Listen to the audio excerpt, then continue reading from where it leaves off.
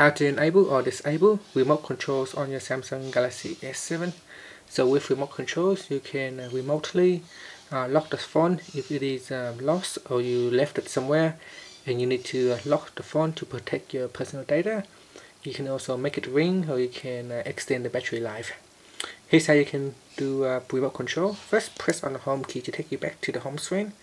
Then tap on apps, go into settings, and in settings you need to go down and tap on lock screen and security. Then tap on find my mobile. You might have to move down a little bit to see it.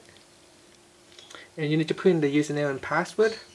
So I'm just gonna put in the username for this account here, and I'll tap on the confirm button to log in.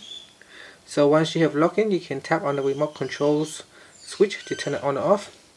Once it is turned on, so once you tap on the switch, you will see that if you go on the internet, or you can go to your tablet or whatever device you have that you can access the internet, and you can see that by simply logging online, you can look at the map and see where about your device is located. You can tap on the locate button here, the location button, and it will try to locate your device.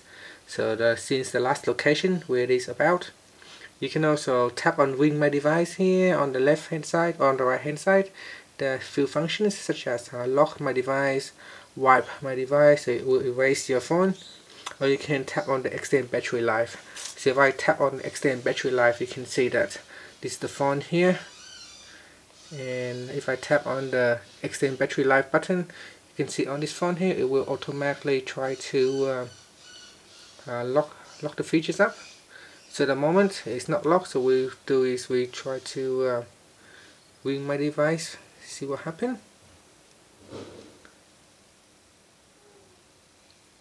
So it's ringing, so we can see that it's working fine.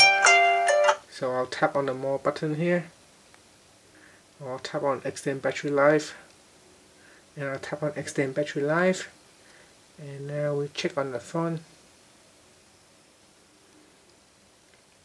So here you can see it's enabling ultra power saving mode. So now the power is going to ultra power saving, so your phone can last a lot longer. So you can see here the estimated usage time is only 20 hours. So by putting in ultra mode, you can probably have your phone running on battery for a few days, giving you enough time to find it.